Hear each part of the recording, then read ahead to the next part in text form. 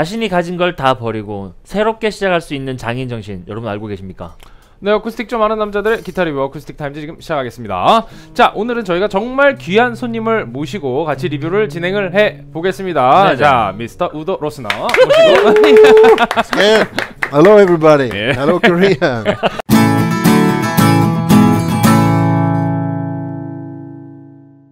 네, 저희가 오늘 진짜 여러분들 우리가 사실 지금까지 어떻게 보면 어쿠스틱 타임즈는 기본적으로 AR 앰프 리뷰였다고 해도 과언이 아닐 정도로 맞아요. 너무 오랜 시간 동안 그 앰프를 사용을 해왔는데 오늘은 그 이제 어쿠스틱 앰프를 만든 그분의 정체를 저희가 처음으로 보게 되고 그분이 새롭게 런칭한 브랜드와 새로운 앰프에 대해서 또 이야기를 나눠보는 시간을 가질 건데요. 지금 저희가 하고 있는 이야기들을 다 알아듣고 계시지만 옆에서 기타를 잠깐 치고 있어도 되겠냐고 저희한테 물어보시고 지금 옆에서 연주를 계속 하고 계세요.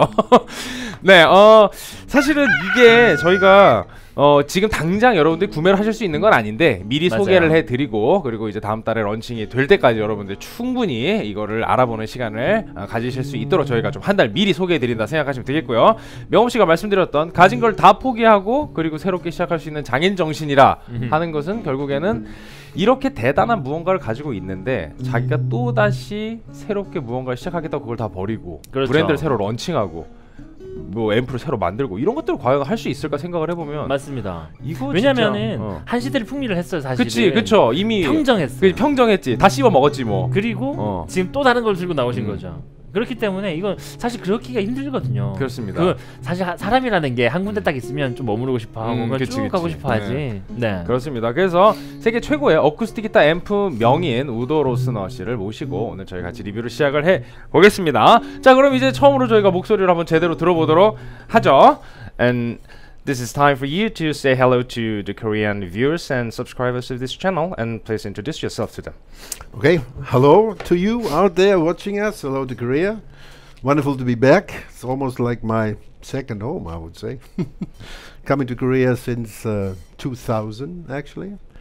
And my name is Udo Rosa, and I think a few of you know me from my glorious past with AER, a company that I founded with good friends. And we did quite a good job in establishing AER as the reference class in acoustic amplification. So I had quite a big impact on that, and let's say I'm at least one of the masterminds behind it. So I'm back here. What can I say? I didn't do anything else in life other than study, but studied social science history. Wanted actually to get into journalism. When I just by coincidence got into a music store, and because they were kind of repairing my instruments, and well, I fell in love with the store, and I bought the store, and suddenly I was in retail. That was the time when you just could get into the music industry with passion and you know, your personal impact, and find a successful and satisfying, pleasing background and job. So I did this for a few years and met up with some people, and we came across with solving a huge issue at the time, because there was nothing really working for acoustic instrument, and acoustic is my background. I'm a little bit trained classical guitar player as well as steel string, where I switched over at the end of the day. And so we came up with concepts that turned into quite a fantastic product. But these times are over, and times are a-changing, as a big song of Bob Dylan says. So here I'm in, waiting for your new questions. Yeah, okay. 두 번째 질문은 안 해도 되겠네요. 그러면은 어쿠스틱 앰프에 뭐 관심을 갖게 된 이유나 뭐 이런 것들 이미 뭐 다 얘기해 말씀해 주셨으니까. 네. And we're using AR acoustic amplifiers for 10 years for this review, and this is the first time we're using another amplifiers for the review. And it has been the most boutique and best amplifier brands ever. So what is your main reason to quit all those things and start new brand and make new one? Good question. Let's say, first of all, I'm driven by a sound vision that I have, which is like others in the industry too. They are constantly trying to improve what they are doing. And let's say there is an Italian economist from early 20th century called Pareto, and he analyzed the real estate situation in Italy and came across that a lot of real estate was in the hand of only very few people. And he didn't interpret this mainly as a political condition or a social condition. He just statistically valued the fact that big chunks in connected to smaller numbers have a bigger effect than millions and millions of small parts. And this has become, I think, one of the leading concepts in our nowadays world, as it burns down to a percentage like you can achieve 80% of the goal with about 20% input. And if we look around in the world, we find a lot of quasi imperfect things. Yeah. So what we always did, my friends, before with the former brand, definitely we were not targeting the 80%, the mainstream, so to speak, where a lot of people would say it's good enough or it does the job. We were always targeting for the best that we could get.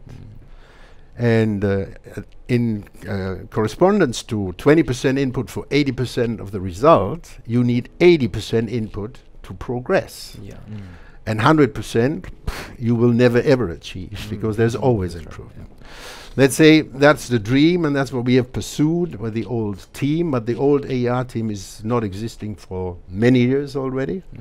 I was the last running it in the old style, and as things happen sometimes with companies and businesses, change came up and there's no room for me to develop within this environment. So I am still learning, still improving. It's a lot of fun. And I thought, yes, there is room to bring out something which goes up to the next level. May only be from 96 to 97% of the 100% goal, but it's a big step ahead. So my life offered the opportunity to take this change and move ahead with this. And I have to say, after now almost 2 years of preparation and working, I'm very, very happy with the results. Very confident and very excited to move forward in this direction. 인트로에 했던 얘기가 정말 여기서 다 정리를 해주시니까 굉장히 감격스럽네요. 네. 우리는 과연 그렇게 할 수 있을 것인가? 그 정말 약간의 1%의 성장과 그리고 아직까지 계속해서 무언가 개발을 하고 앞으로 달려나가기 위해서 우리가 그렇게 무언가를 할 수 있을까를 생각해 보면 참 대단한 이야기였던 것 같습니다. 진짜 장인이네요. 장인이세요. 장인, 장인이십니다. 맞아요. 네. 자, 그러면 okay, next question. And what kind of sound are you looking for by Uder Rosna Ems, and what's the special features or and the main merits of this amp? Okay, well, this is a long story. Yeah. Because Okay. if we look into into the development of acoustic music, and you go a little bit back, I am in the fortunate position that historically I was alive and aware and in my best years, so to speak, when the first big transition happened in acoustic music, when, let's say, American influences of traditional folk music, blues and gospel came over with players in the US. Then they embarked into the UK, and from UK it came over to the continental Europe, and the playing style at that time was simply called finger-picking style.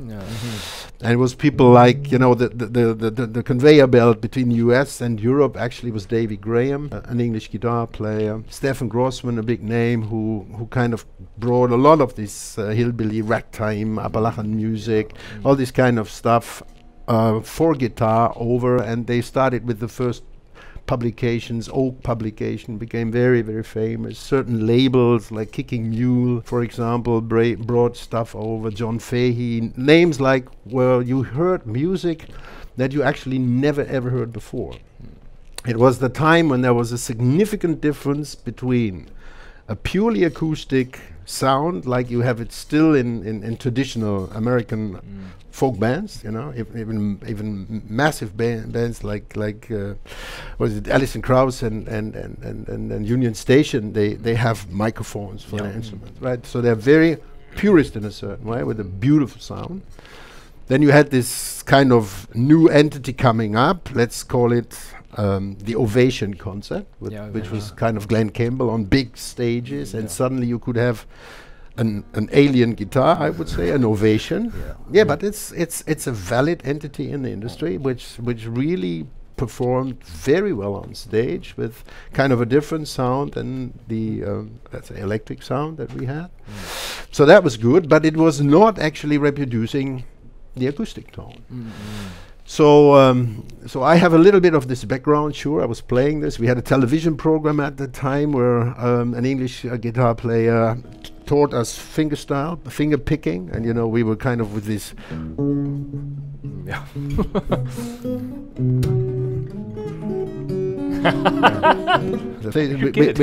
We did all this stuff. It was very, very funny, because my background actually was classic, and classic is like learning piano. It's very, very formal, you know. So we find this as a kind of a liberation, being free. And actually, I had a massive. How can I say? Like how do you call it? Like I saw the Messias in a certain way. It was a very young at the time. It may have been end of the 70s, early 80s.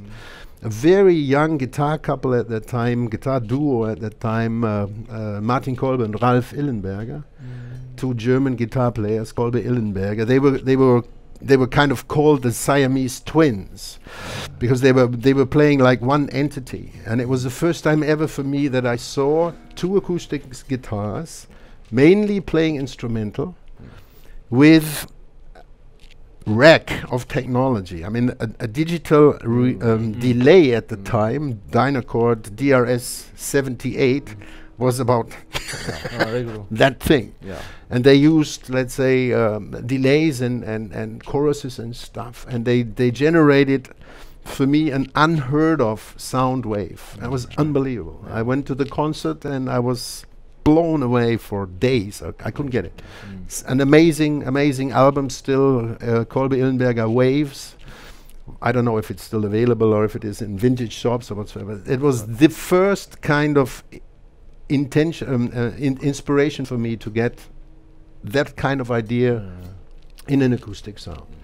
And that's actually where it started. And playing myself with all these kind of stupid systems that they were available at the time, the results were really frustrating. So it was really bad. So boof, yeah, took it from there and take a jump. And this has improved over the years for sure, because when doing it, when trying to find different approaches, how you get the best possible sound, you learn about the necessity, the needs of dynamic. You understand more and more about instrument, the special requirements of an instrument. Let's say when everybody speaks about compression, right? If we turn the system off and we play guitar, I mean, how hard can we really get before the guitar starts to compress, right? Poof, it's limited. So you have to have this kind of little dynamic range that the instrument offers, and you have to kind of blow it up with whatever kind of stage you have in between. So that's actually where the background is and what happened in between. And joining forces with a very talented electric engineer at the time, whose passion was loudspeakers. We were kind of merging the knowledge of vibrating tops and the knowledge about vibrating cones to come up with very special systems. And this is what I have pursued and improved over the last decades. So it's actually a very traditional tone. If you go back into the old albums and you listen to John Renbourn, you listen to, as I said, Stephen Grossman or Doug Baker or people like that. And another important part that I forget now is guitar was always connected to singing. You know, so it was the vehicle for many things. Transmission for different styles as well as for songs, and songs with a message, right? Mostly political message at that time, very likely. Okay, that using some technical skills for making some natural sound, right? Exactly, and when you see how crucial the dynamic situation is with an acoustic instrument, and you think about the environments now, because we are playing mostly in function rooms. You know, we're not playing in churches or special buildings that are specially constructed for a small chamber orchestra, right? So we are facing obstacles, you know, people playing classical guitar in an American function room, and you have the air condition at the back. I mean, how bad is that, right?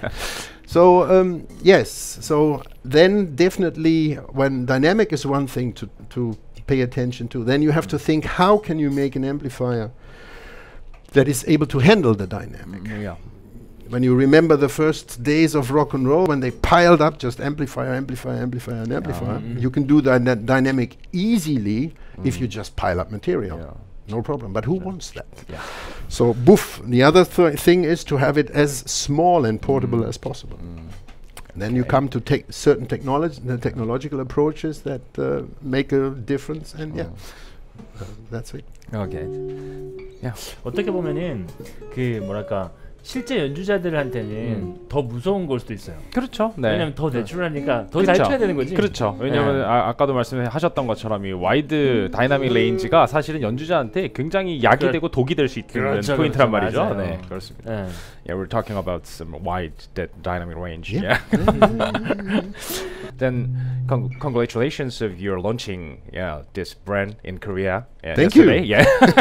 Okay, let's get started. Okay. Yeah.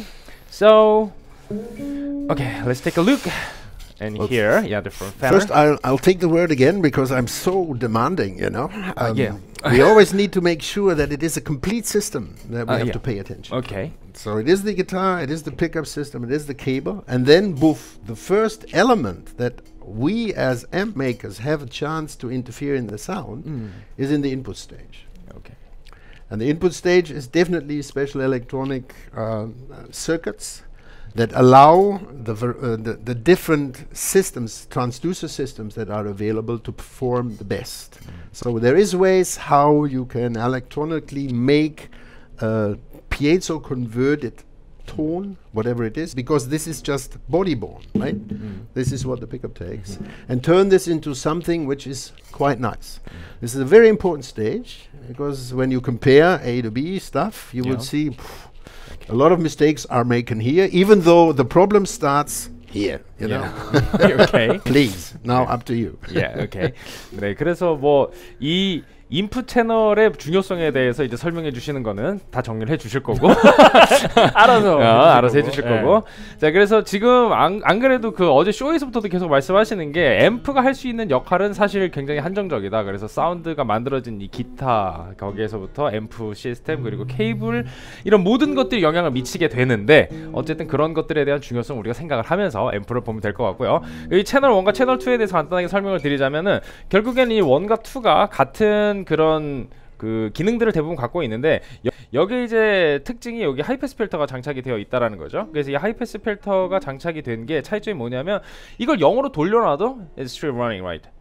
그래서 이게 완전히 이 플랫이 아니고 약간 밑에가 깎여 있는 그 하이패스 필터로서 작동을 하기 때문에 기타보다는 마이크에 완전히 특화가 되어 있다. 마이크 기본적으로 이제 로우 컷을 하니까 일단 로우 컷이 돼 있네. 그래서 일단 기본 살짝 로우 컷이 돼 있으니까 이게 마이크 채널로서 훨씬 더 뭔가 더 의미가 있고 기타 채널로서는 이걸 사용을 하는데 물론 바꿔 써도 됩니다만 기본적으로는 그렇게 만들었다라고 보시면 되겠고요.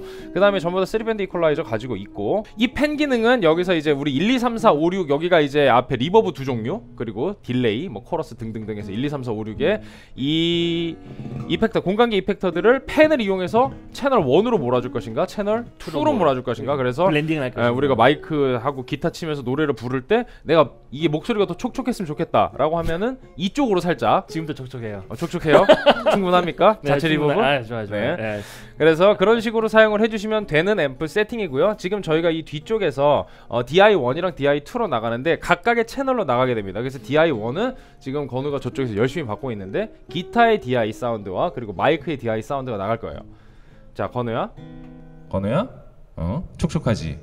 자, DI 사운드 마이크도 잘 들어가고 있니? 잘 들어가고 있어? 자, 그럼 여기서 이제 펜을 이쪽으로 돌리게 되면 내가 더더욱 촉촉해지진 않는데? 이게 없어졌어요. 이제 없어진 거구나. 네, 기타에서 없어진 거예요. 그러면 이걸 이쪽으로 완전히 가버리면은 나는 없어 이제. 이렇게 하면 같이 나와요. 맞아요. 그렇습니다. 자, 요렇게 채널 확인을 해봤고요. 그러면 이제 뭘 해야 될까? 이제 시연을 해야지. 이게 너무 잘 치시 그만 치세요. 저기요 그만 치시면 안 될까요?